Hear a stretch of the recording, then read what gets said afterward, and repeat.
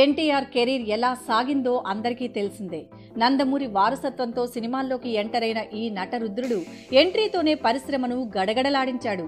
Student number 1తో నటుడిగా మంచి గుర్తింపు పొంది సింహాద్రితో ఏకంగా ఇండస్ట్రీ హిట్ సాధించాడు. కానీ ఆ తర్వాత ఎన్టీఆర్ సినీ కెరీర్ కాస్త తడబడింది. వరుస ఫ్లాప్లు రావడం మొదలయ్యాయి. ఎక్కడో ఒకటి గుడ్డిలో మెల్లలాగా హిట్లు వచ్చాయే తప్ప మిగిలినవన్నీ ఘోర పరాజయాలే. అదే సమయంలో కుటుంబంలోనూ విభేదాలు తలెత్తాయి. పడిలేచిన కెరటంలా తిరిగి మళ్లీ తన పోరాటాన్ని మొదలుపెట్టాడు. టెంపర్తో ఉదయించిన సూర్యుడిలా తనలో దాగిన నట విశ్వరూపం ప్రదర్శించి శభాష్ అనిపించుకున్నాడు. ఆ తర్వాత నాన్నకు ప్రేమతో క్లాస్ ఆడియన్స్ మనసుల్ని గెలుచుకుని తన సత్తా చాటాడు.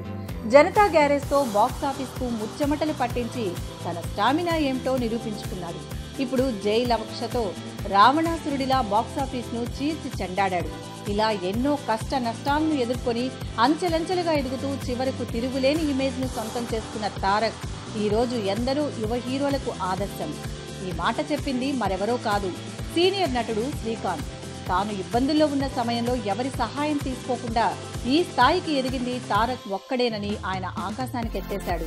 అతనిలాగానే తన కొడుకు కూడా ఎదగాలని తాను కోరుకుంటున్నట్లు చెప్పుకొచ్చారు శ్రీకాంత్. అయితే తారక్లా ఎదగడం అంత సులువైన విషయం కాదని, తారక్ని ఫాలో అవ్వడం ఒక కలేనని పేర్కొన్నారు. తారక్ ఎదుర్కొన్నవి మామూలు కష్టాలు కావని, ఈనాటి యంగ్ హీరోలకు అవి అసాధ్యమని తమ అభిప్రాయాలను వెల్లడిస్తున్నారు. Updates, don't forget to subscribe Filmy Looks.